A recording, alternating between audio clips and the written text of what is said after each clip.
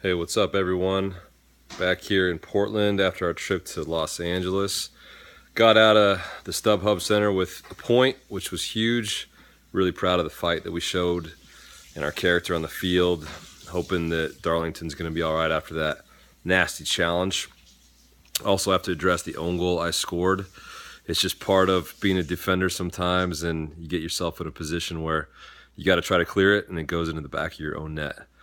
But you got to shrug it off, and I'm proud of the guys for their response after that. And StubHub Center is a tough place to get a point, so happy to get out of there with a point. Looking forward to two upcoming home games at Providence Park, our home.